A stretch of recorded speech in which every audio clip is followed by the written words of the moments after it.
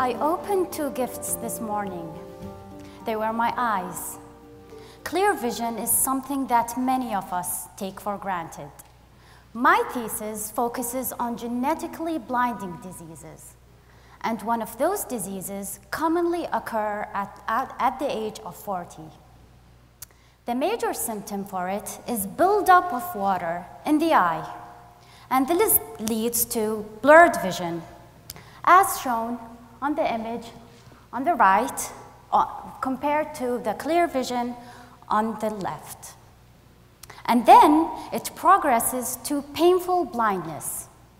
So this is important because it represents 4% of the population in Canada, which means 1 in 25 Canadians would develop painful disease by the age of 40. Some of the known treatments that are available are either using a hair dryer to dry out the excess water in the eye, which you could all imagine is not pleasant. The other treatment would be corneal replacement, and this also has its own risks and drawbacks. Now, the eye consists of many different parts, and I focus on only one part that is called the cornea. It forms the outermost layer of the eye and is exposed to the air. It's a thin, transparent layer that protects our eyes and focuses the light for us to be able to see things around us. And one of the major things responsible for this disease is a single protein in the cornea, and it works like a door. It allows for water to move in the cornea, and it maintains the right level of water to keep our corneas and vision clear. However, in this disease, this door is locked, and this leads to the buildup of water.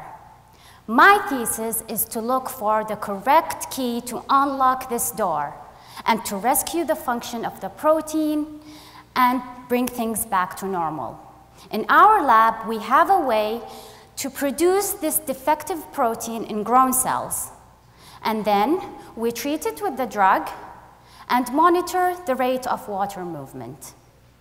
In conclusion, clear vision is a blessing, and losing that would dramatically affect the quality of life.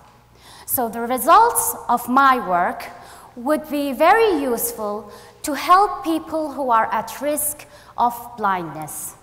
So for this reason, I made my mission to save your vision. Thank you.